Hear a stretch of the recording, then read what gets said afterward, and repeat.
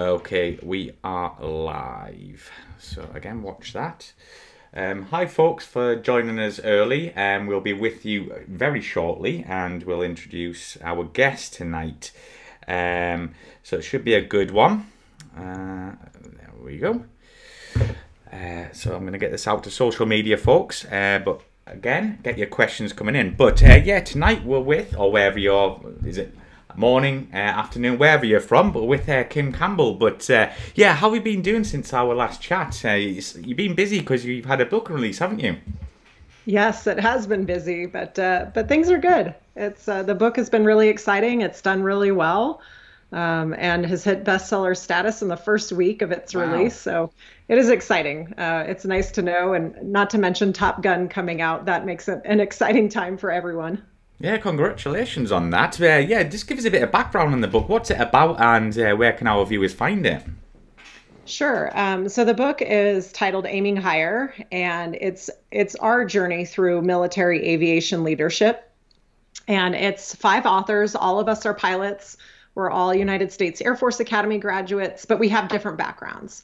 We have a Thunderbird pilot, obviously an A-10 pilot, special operations pilot, and so various backgrounds. But we each have some common beliefs about how our time flying airplanes impacted us as leaders and how those lessons really impacted us throughout our career in the military and even beyond. So it's some short stories. I think it's a pretty easy read. For me, I share stories about flying in red flag. I share some stories about getting some upgrades in the A-10, some of those that didn't go as well as others. But it's all the things that kind of made me the leader that I am, and the parent, the speaker now. It impacted all of these things. So I think it's a great read. I really enjoyed reading the other authors' stories as well, and you can find it on Amazon. Yeah, and that's all linked in the description for you guys. But yeah, maybe you can just give us a couple of minutes on your background before so the guys in the comments can get their questions coming in, Kim. Yeah, you bet. I spent 24 years in the United States Air Force. Most of that time was spent flying A-10s. I spent time overseas, deployed to both Iraq and Afghanistan for Operation Enduring Freedom and Operation Iraqi Freedom. I also spent time as leading in the Air Force, leading squadrons and groups, and so got that incredible leadership opportunity. I also spent some time at the 422 Test and Evaluation Squadron, transitioning the A-10A from the A-10s or to the A-10C, and so really. It was a great ride. It was nice for it to culminate and come to an end. I spent the end of my career at the Air Force Academy, which is where it started for me, which was a great opportunity to give back and help influence the next generation. I spent time there as an instructor and also as the director for the Center for Character and Leadership Development. So overall, a great 24 years. My absolute favorite part was flying the A-10 and supporting our troops on the ground. But now I have the opportunity to share some of those stories and share some of those lessons learned. Yeah, well, I mean, what an amazing career and a privilege to have you on tonight, Kim. So, as you can see on the side, there's some questions coming in. So, Kim, I'm going to let you loose, and guys, get your questions coming in for Kim and enjoy. All right. So we'll take a look at just kind of starting from the top here on some of these questions. So the first question that came in from military aviation and air defense, what do you think about the survivability of the A-10 against an advanced Army air defense? So the A-10 was really designed for more of the low to medium threat environment, and we've been operating in that environment fairly successfully. But a high threat situation is very different for the A-10. If we're going to go into a high threat situation, and we have, I mean, the situation in Iraq in the early days did have some high threat surface to air missiles, then we go in with a package of aircraft. So we'll want SEAD, the suppression of enemy air defense aircraft. Ideally, those aircraft will take out the threats before we get there. So I think, can we operate in higher threat environments? Yes. Were we designed to do that? No. And if we're going to, then we need teammates. We need other aircraft that are designed for that can help take out the threats. We're obviously a very survivable aircraft. I have personal experience with that. But at the same time, it's an acceptance level of risk. And so in that high threat, near peer environment, the A-10 may not be as effective as it has been in previous conflicts. All right, we'll roll on to some other questions here. What was it like ferrying the A-10? How many hops would it take to get across the Atlantic or North Pacific? So I can tell you that flying the A-10 across the Atlantic is quite the experience. When I deployed to Iraq, we actually deployed to Kuwait first and then on to Iraq. But we flew our A-10s from Pope Air Force Base in North Carolina. We would take off early morning, and we had to wear our normal flight gear, but on top of that, we had to wear something called a poopy suit, which is like this really uncomfortable rubber suit with one giant zipper that we called the jaws of death. And that was our gear that we had to fly across the Atlantic in. So it wasn't comfortable. And we would spend 8 to 9 hours in the aircraft, refueling multiple times. And it could be, honestly, it could be downright boring, where it's just the weather's beautiful and, it's exciting for a while. And then it just gets kind of monotonous. And that's where we play Trivial Pursuit. We do anything to stay awake. And then it can be downright terrifying when we're trying to refuel. If the weather is bad, you're not sure you're going to be able to get gas. And that's what really makes it tough is, then you're constantly on, your adrenaline is going. You always have to know where your divert fields are so that if you can't get gas from the tanker, then you have an opportunity to divert, because honestly, the other option is ejecting into the ocean, which I don't think anybody wants to do. So it was always an experience. There's always stories that come from those events, crossing the pond, as we call it. But it was always kind of a rite of passage as well. You wanted to make sure you did it once. And then once we got to our location, we usually stopped at the Azores as our first stop. Then it was kind of cut loose and relax for a few days, and then start the journey again. But it's always an exciting time, those pond crossings, and there's always great stories that come from them. All right, we'll move on to our next question here. Okay, I've been getting this one a lot lately from Timberwolf. I see the question about UFOs, and I've seen a lot in the news. There's been a lot in the news lately. And I guess my only answer to this is the A-10s fly too low to see anything like this. I have never experienced anything like that. Haven't seen anything out of the ordinary. And so I guess a short answer to this question is no, I haven't had any experience with this. And I can only assume it's because we fly lower than everybody else. All right, from David Smith, what do you enjoy more, firing the gun or flying low and fast, or as fast as the hog will go, of course? Both. My final flight in the A-10 was a low altitude flight. I led a 4-ship of A-10s, and we took off from Davis-Monthan Air Force Base, went out to the ranges, and our goal was to not break like 1,500 feet. That was kind of our near pattern altitude, but we took off, stayed low, dropped down to 100 feet once we got on the range, stayed low, maneuvering out on the range, and then popped up only just above the terrain to shoot the gun, and then evaded back out through the terrain again. So I don't think I can choose. It's both because I love flying low altitude in the A-10. If you've seen Top Gun, there's some scenes about aircraft flying through terrain, and it's pretty amazing. And even though the A-10 isn't what we would consider fast compared to the other fighters, when you're at 100 feet above the ground, the A-10 is very fast from that perspective. You can see out on the Arizona desert, you can see the cactus next to you, and we're moving pretty quickly. So I love both of them. If you want to make me choose, and if I have to choose, then I will say shooting the gun, because there's nothing quite like that in the A-10. All right, let's see what other questions are out there. Let's see. From AvGeek Joe. Hello, Joe. I have met Joe before. He has attended one of my events, but his question is about how's the second book. So we talked about aiming higher, but I've got a second book coming out. I'm really excited about it. It's been a long work and journey.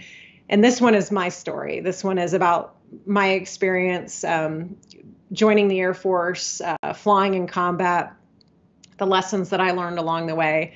And it's scheduled to be released in March of 2023. So thanks for asking, Joe. I appreciate it. Let's see, more questions. From Low Blow, thanks for coming on the show. Any danger close stories? Yeah, I mean, I think so. Danger close, for those that aren't familiar, is when we are dropping weapons so close to friendly forces that you have to get the ground commander's initials because it's inside a distance that that it is threatening to our friendly forces. And that's always a tough one because I think for me, even if you get the ground commander's initials, like I'm still hitting the pickle button or I'm still pulling the trigger. So if something were to happen, it's still on me. So I think, that's one of those things for an A-10 pilot. We train to do. We train to do it well. And most of the time in those situations, we're going to use the gun because the gun is our absolutely most accurate weapon. But that's always a tough scenario when you hear danger close on the radio because you know that friendly lives are on the line and it's in your hands. But so those are some tough ones. So thanks for asking. I personally have not had a danger close scenario. There are a lot of stories out there about A-10 pilots that have shot very close to friendlies, and they've done very well because it's what we train to do. But that's always a tough one.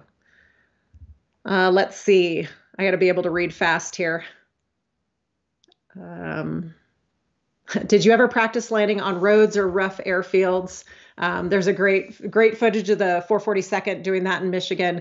No, that was after my time. So I left the 422 right at the time we were starting to land on dry lake beds. But it's pretty awesome to be able to see the A-10 land on dry lake beds in rough terrain and on highways. Because if there's not an airfield, we want to be able to land as close as we can to get us closer to the friendly location.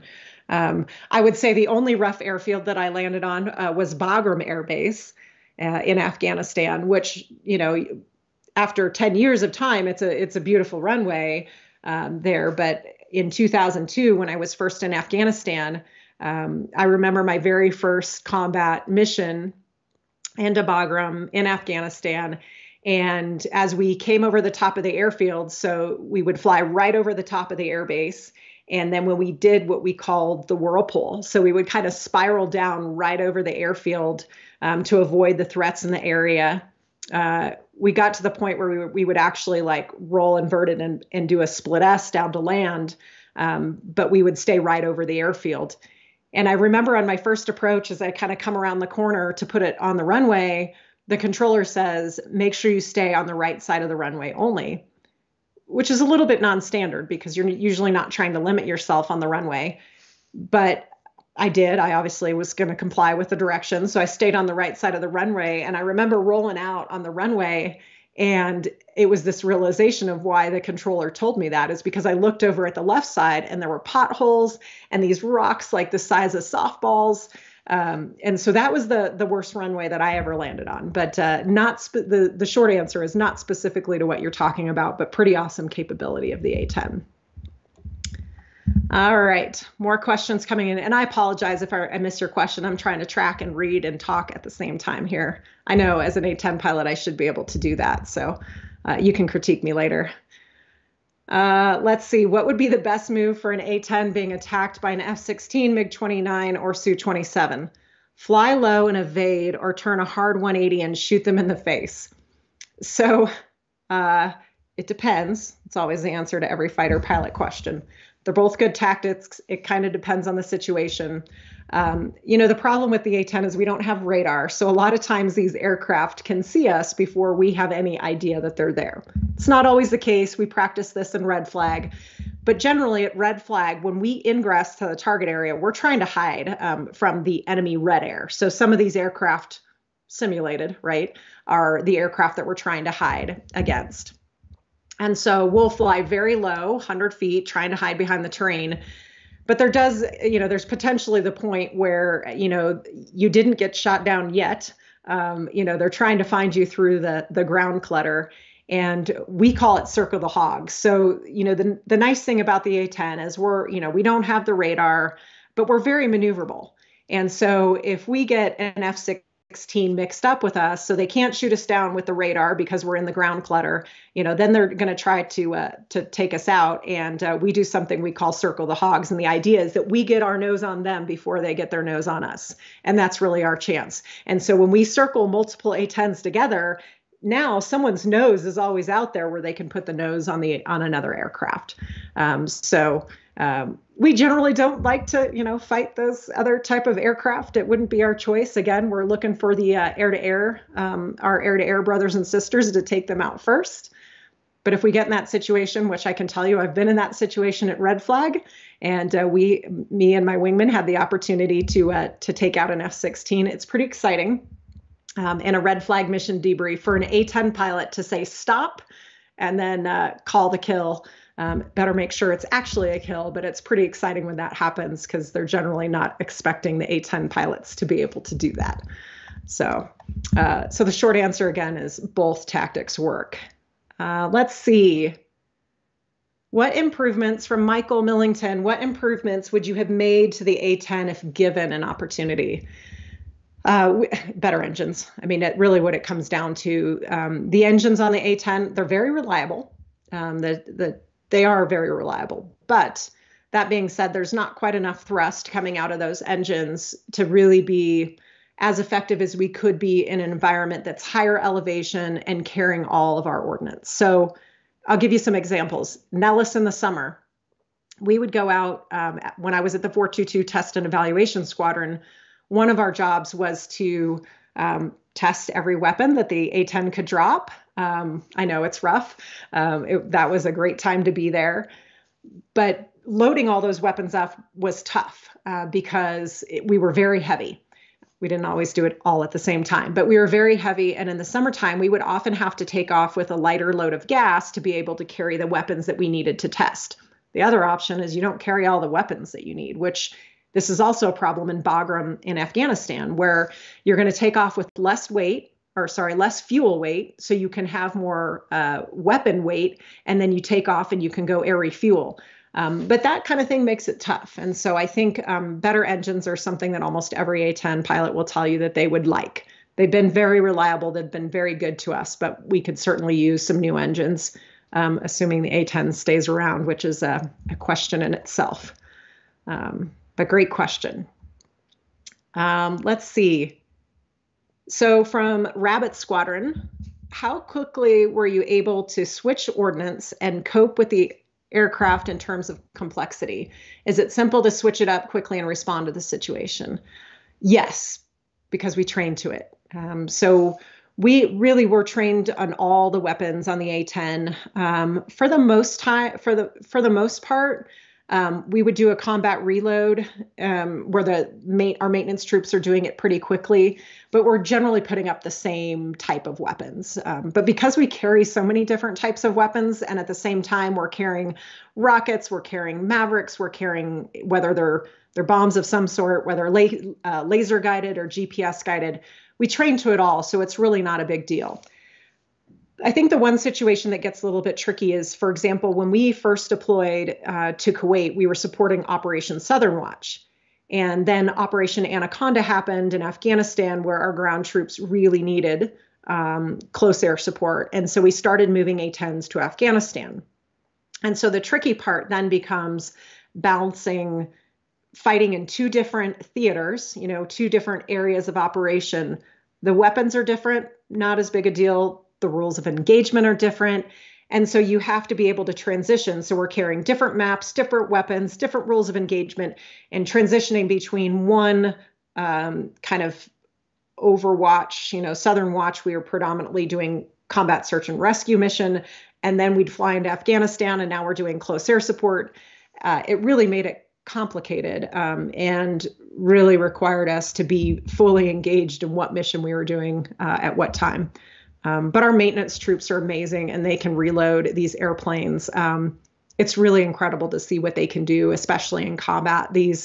There's something about the A-10. It performs better from a operations and maintenance standpoint when we're deployed, when we're in combat. It's like it knows, and we can just produce airplanes and get them out the door. And our maintenance troops are really amazing at doing those quick turns. All right, let's keep going here. Let's see. I think I've answered a few of these. Okay.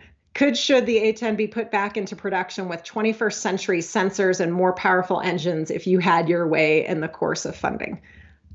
Yes. I think the A-10, I mean, could it be put back into production? That may be a little bit trickier.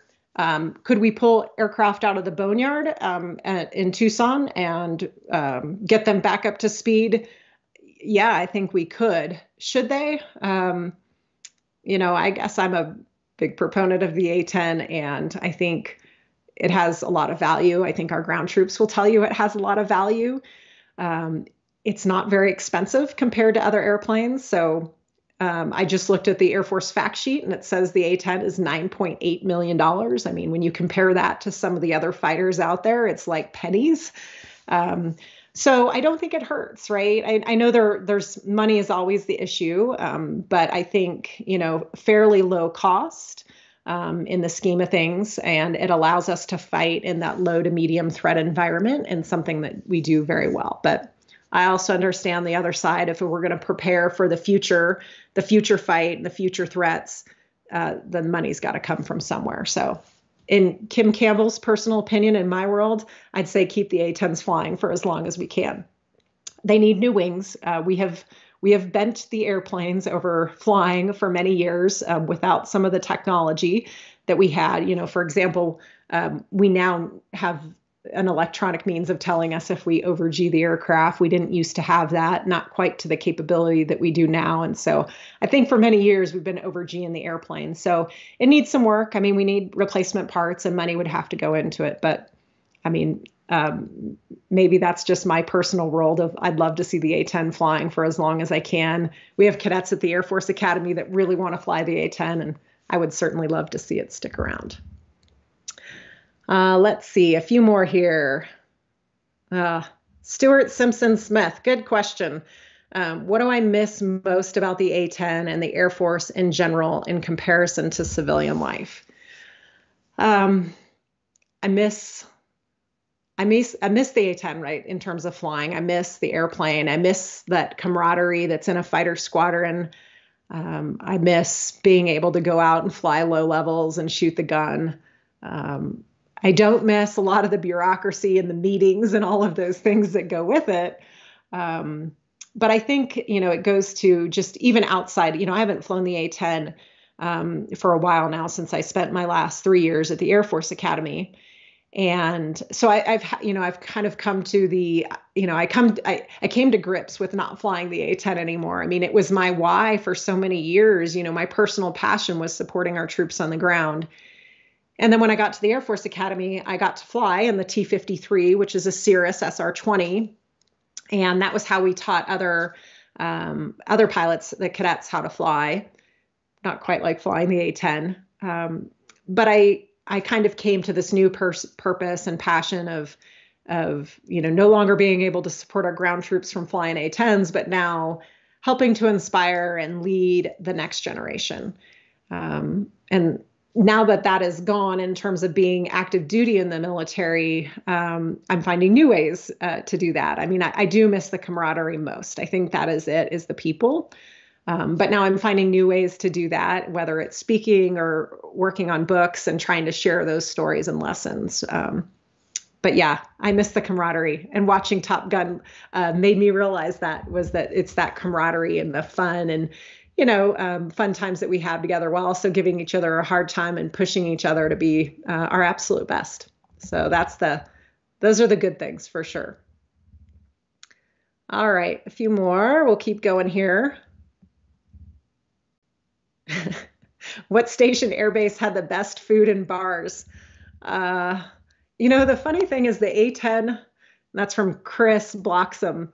The A-10 has never really like been stationed, at least in my time flying the A-10 in the the best necessarily the best locations. Um, if we talk about any station that I've been to, not just A-10 bases, I spent 2 years in the UK. I spent going to school, and I spent a year in London going to school at Imperial College. So that's my easy answer. Was spending time in London. Obviously, was such a great experience and a lot of fun. Not so much bars, but pubs. But that was a great opportunity to be there. Many of the other places I've been have not been as good.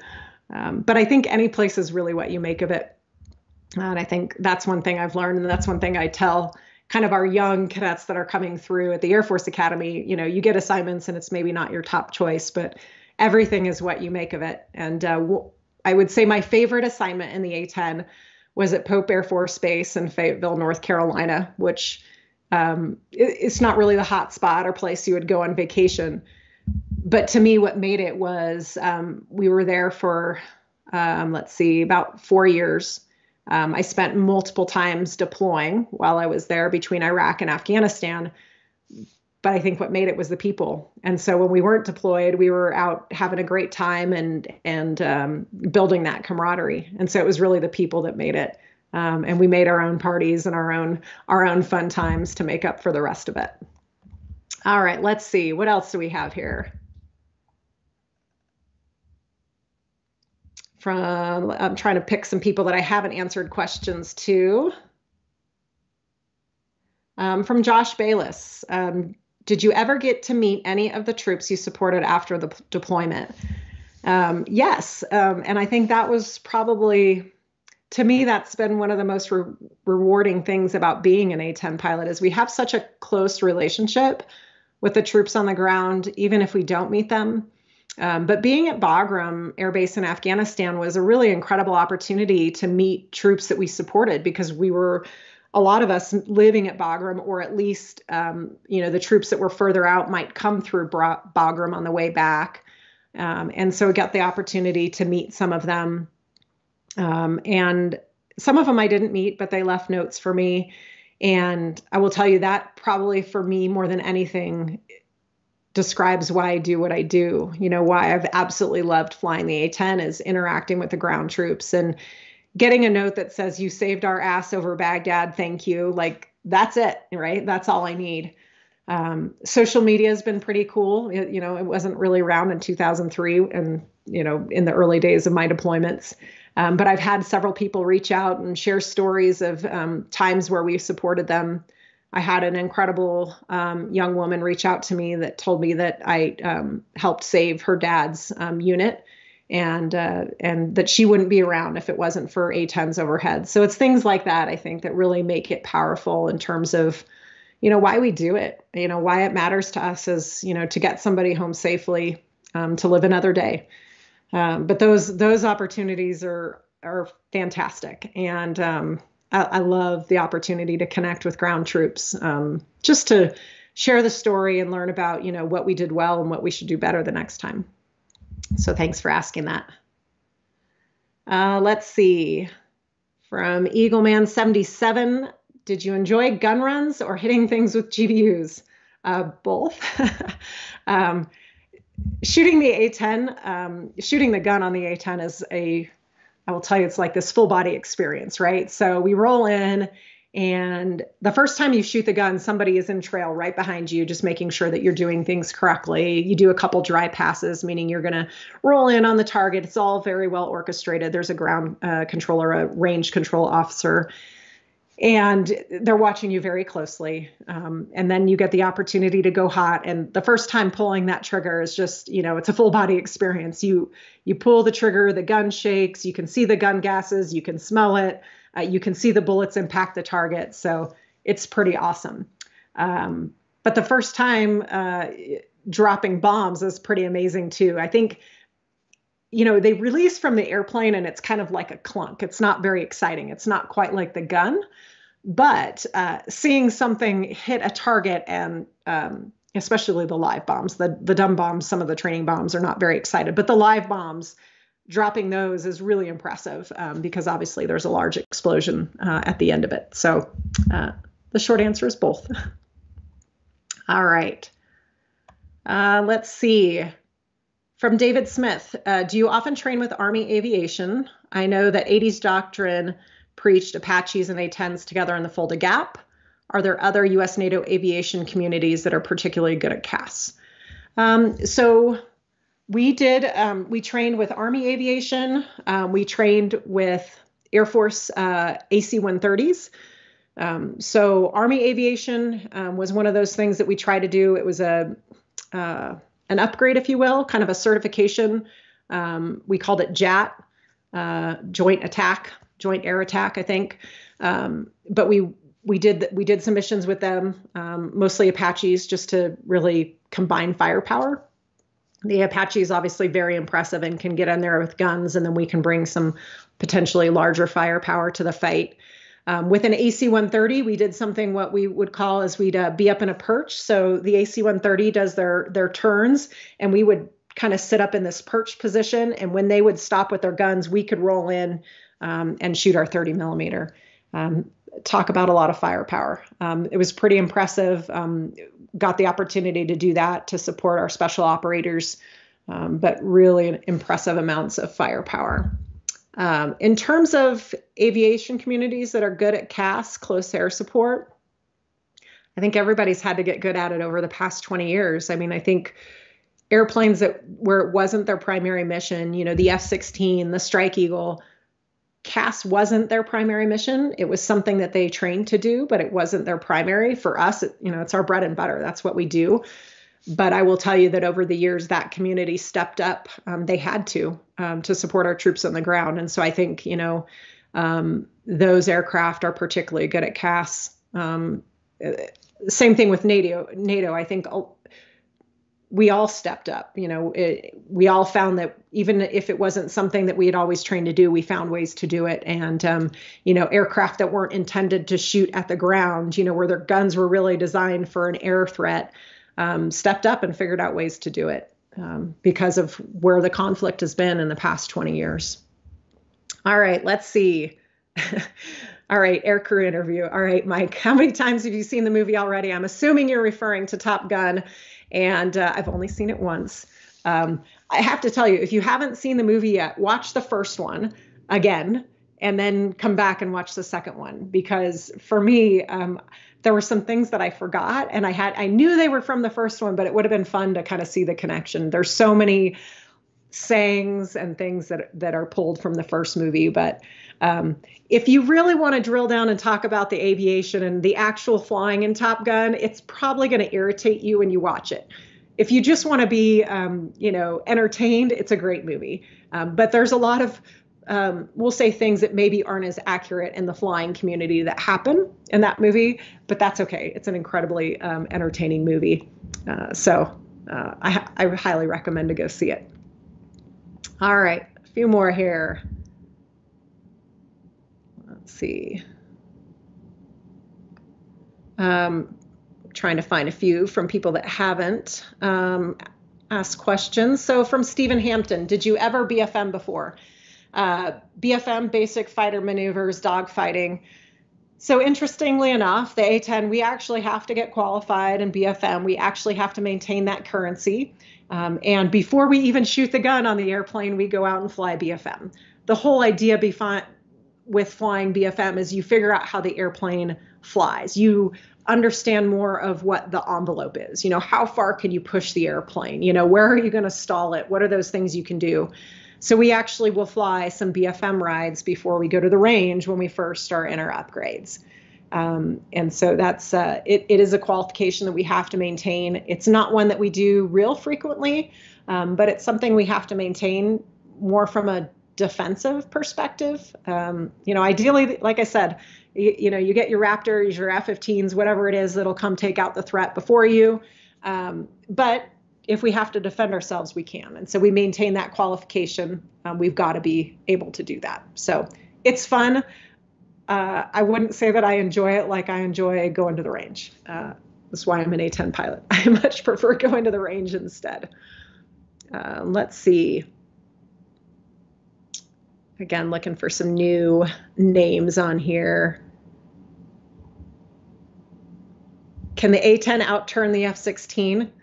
The short answer is it depends. Without going into the specific numbers, the A-10 has a pretty impressive turn circle. The benefit of us being a little bit slower than some of those airplanes is that we can generally turn inside those other aircraft. The problem becomes is when they start going vertical on us, the A-10 can only go vertical for so long. So yeah, we can outturn them. It depends on the situation though. Let's see. Stephen Hampton, I think I answered one from you, but I'll answer this one because I like the Marines.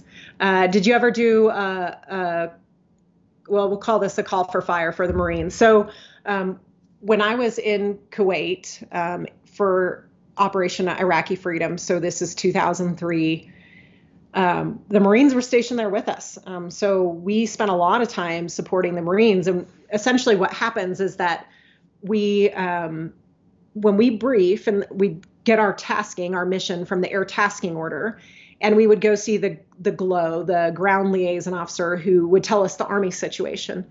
And what we learned was we could be more effective after we saw the GLOW, we went to the Marine TOC, their operations center, and just get a feel for what was going on.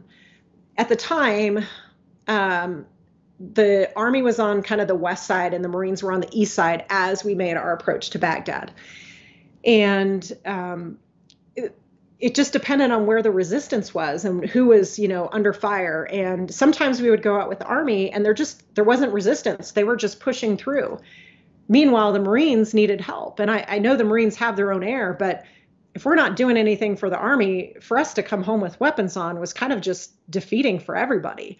And so we learned very quickly that we would understand the Marine scheme of maneuver and we'd get approval and then go over to the Marine side and see what we could do for them. So we worked a lot with the Marines in different phases. And we really figured out how we could be effective together. I recall one mission where they told us to go over to the Marine side and they said, oh, by the way, there's an SA-6 operating in that area. And I'm like, well, all right. An SA-6 is like a kind of a big deal in terms of a surface to air threat. And they said, no big deal. We've got some seed for you, some suppression of enemy air defense. And I thought, this is pretty awesome. We're not even tasked to go over there, but here they are coordinating all these air efforts for us. So pretty awesome. All right, let's see a few more. Did you spend, this is from Ash Little. Did you spend any time in the JTAC role? If you did, what benefits did you find when back in the jet? So the short answer is no, I didn't. And part of that was,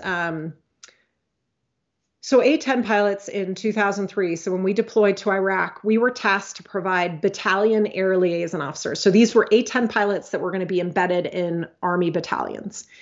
The rules at the time were that women were not allowed to be embedded at the battalion level. And so I was not tasked to do that.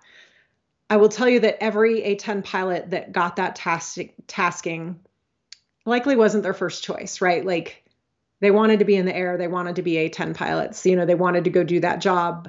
But I think what they all realized is, one, they all did such an incredible job. They made such a huge impact in terms of air supporting the ground. It was kind of life-changing for them, to see it from that perspective and, to hear it from that perspective. And so I think that was huge for the people that were able to do that. It really made an impact on them. And several went on to lead then, from an air side, when the air integrates with the ground, they led some of those organizations. I did have the opportunity in 2010 to deploy to Kabul on the ground at ISAF Joint Command. And I got an opportunity sounds like such a good deal, to go take a convoy from ISAF Joint Command, which was at the airport, to ISAF headquarters, which was really a short distance. But just being on the ground in a convoy and knowing that there were aircraft overhead, I realized how important it was. for a sense of confidence, for a sense of security. And I think seeing it from that side, and granted, I saw nowhere near what our Army brothers and Marine brothers saw, but I got, just that little bit of glimpse and insight of what it's like. And it reminded me that a lot of times we got tasked to do convoy escort. And it wasn't generally like our favorite thing to do, because a lot of times it meant just we were flying in circles overhead a convoy. But I realized on one mission particularly, I could hear when they checked in, and the guy on the radio said, "I'm not a controller. I'm not a JTAC. I'm not a Joint Terminal Attack Controller." Called them GFACs at the time, ground forward air controllers. "I'm not qualified." And we're like, "It's okay. We got you. Like, we're going to stay overhead. We've got your back. We're going to look ahead. We're going to look," they'd gotten some intel that there was going to be an ambush, and they were scared. And for us just to be able to say, "Look, we're overhead. We're not going to let anything happen. We're going to be here. We'll follow you all the way to the FOB, the forward operating base. We'll be here." It reminded me why that, like, even if we're not active in terms of dropping bombs or shooting the gun, like, we're still there for a reason. And maybe it eliminates a threat to our friendlies. So we did a lot of that. And so I think once you have that experience of being on the ground, no matter what it is, it gives you more insight into what our troops on the ground are going through. And so we try to do that and get that experience for our A-10 pilots, because I think it makes us better. Great question. Thank you. All right. These are coming in fast. I'm trying to keep up here. Let's see.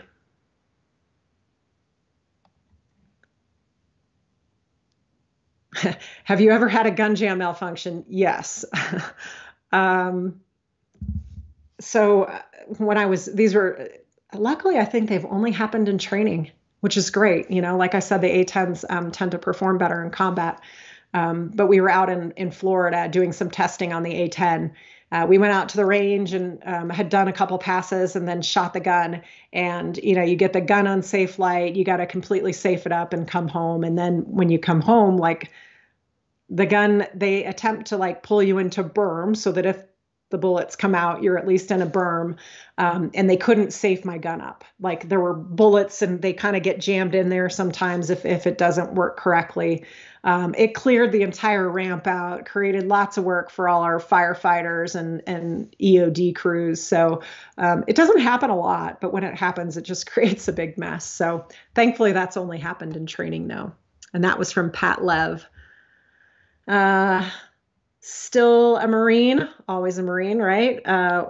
A-10 saved my life in Afghanistan. I love that because I hear so many incredible stories of my A-10 brothers and sisters doing amazing things. It doesn't mean we don't make mistakes, but I love to hear that that A-10 saved your life. So thanks for sharing that.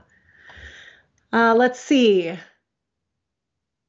How cool is it to go low and fast? I know everybody says fast with quotes. I appreciate that. I know there's a joke in there somewhere. How cool is it to go low and fast using the terrain to evade or ingress to the target? Any favorite locations to practice in, like the mock loop, for example?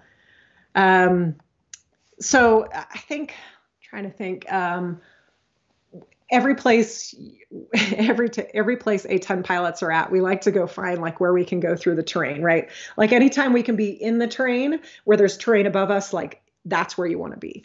For a lot of reasons. If it's actual combat, then you want to avoid threats where people aren't going to see you and you're going to surprise them. But in training out at Nellis, there's a lot of great places out there. I'm trying to think, we call them Star Wars Canyon, at Davis Monthan, that we'd find the deepest terrain we could out there. I would say one of my best, most fun places to fly was in Alaska, flying low out there through the terrain.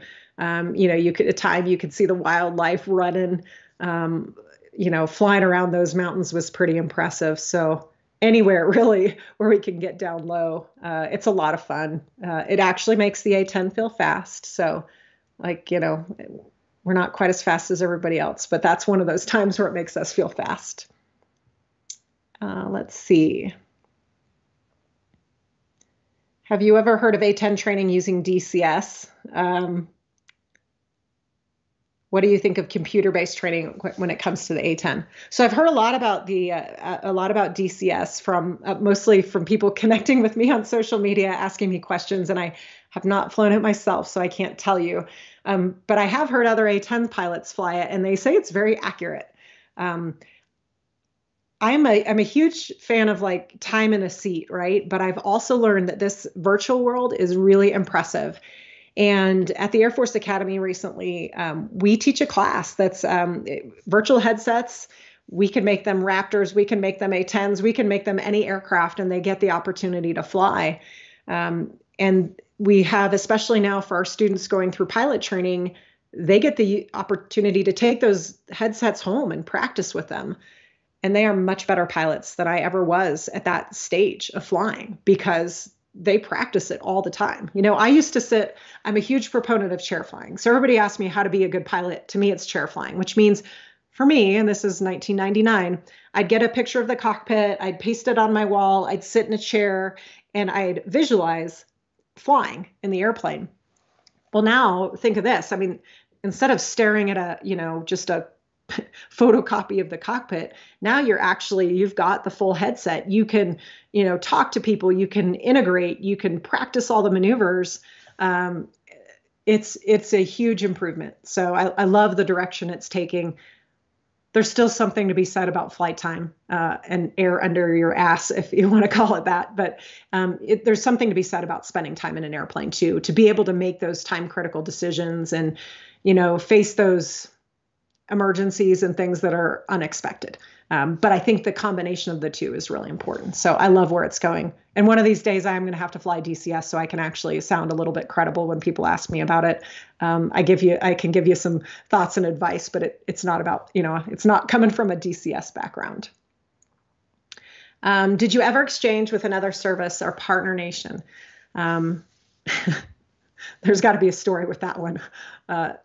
So I did not do any exchanges other than my time in the UK as a grad student, but I didn't do any flying exchanges. I did a lot of, I did a lot of work when I was at USAF Joint Command, all working with our international partners there. I have flown with other aircraft from other nations, whether it's red flag or even in combat. We got opportunities to fly together. Always such an amazing experience. I think you learn a lot from other countries and how they do things. Often it could be frustrating too, just in terms of our technology, not always working together. And I think that's why you train before you fight. That's a good thing about red flag. We learn those things that don't actually work. But that was always a fun experience. And I will tell you that when we were at Bagram, whenever we got invited over to the Brit camp, we always knew it was going to be way better than anything that we would ever eat or drink on the American compound. So I always appreciated those opportunities. All right, a few more. We have about 15 minutes left here. Let's see.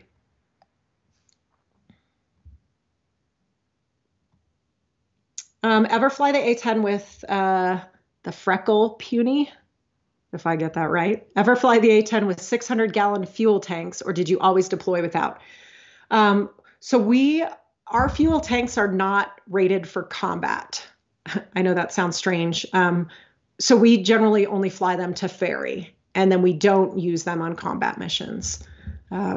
So we flew up every time we ferried jets across the pond, we flew with fuel tanks, but we did not otherwise fly with them. But we had to. That was the only way we could get there without having to refuel all the time. Let's see. Okay, I'm going to answer this one because it's always the question that gets out there. So how much does the gun affect your airspeed when firing?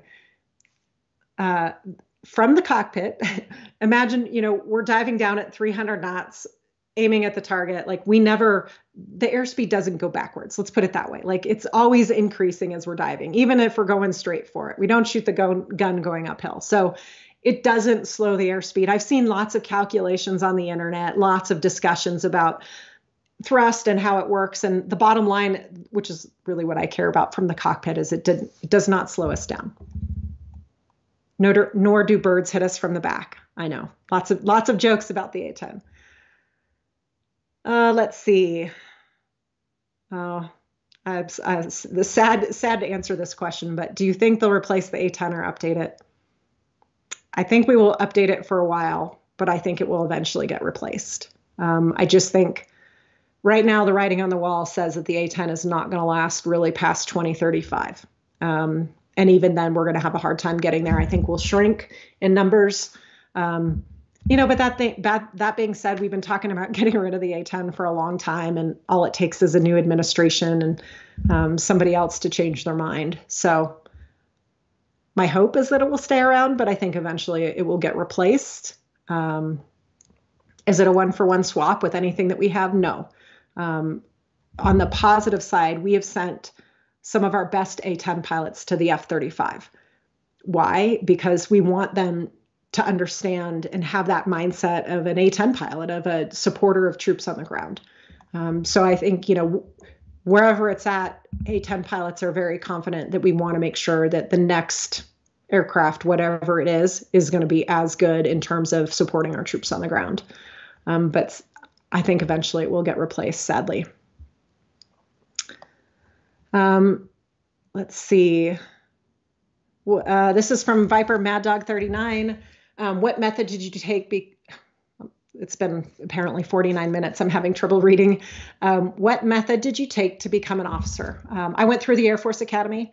I actually didn't know about any of the other sources. I knew about ROTC, but I didn't quite understand OTS or the different ways, to go to the reserve or guard. There's so many ways now to become an officer, but I went through the Air Force Academy, which was an incredible experience, one that I only want to do once.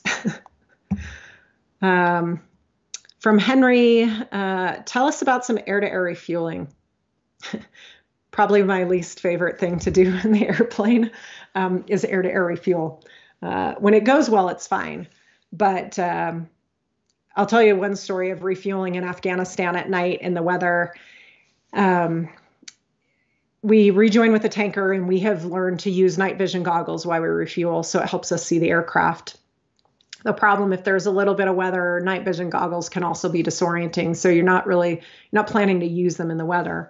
But there are some clouds out there. We rejoin with the tanker. The tanker's lights are bright, and we rejoin with the tanker. I get gas, no problem, but I hook up, and once I move away, so once you're done refueling, I go to move away from the tanker, and my gyros kind of tumbled, and I got very spatial disoriented, and I could not tell. It seemed like whatever way I was looking were the lights from the tanker. It was like I couldn't get away from it, and I had this vision of like essentially plowing my aircraft into the tanker, which not going to go well. We're full of fuel. But I just couldn't right my head in terms of how to get away from the tanker. So I immediately said, there's a lot happening very quickly. I immediately said, I'm spatial D'd. I took off my goggles and, pulled away from the tanker, trying to look at my instruments. And what I had done was done this like barrel roll around the tanker, which scared the shit out of me. But it's those things sometimes, like refueling can be, beautiful blue sky day, can be straightforward. At night, weather, you name it, can be really challenging. So not my favorite thing to do in the airplane. I have one more story about that, but if I have time, I'll come back to it. Let's see.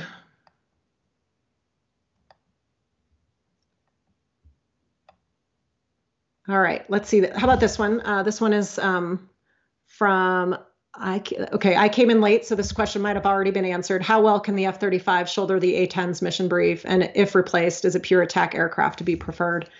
So I haven't flown the F-35, so I can't tell you the answer necessarily to this question, but I can tell you that, based on what I said earlier, just there are A-10 pilots going to the F-35, and I think that will be a huge thing.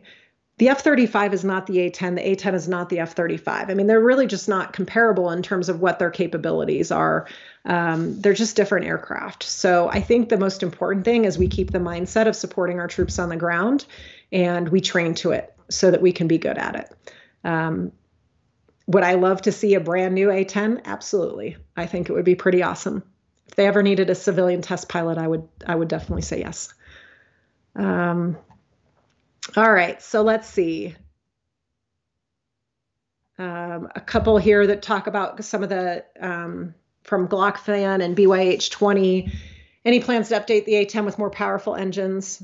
Well, the Air Force Academy cadets just did a project to figure out how they could do it.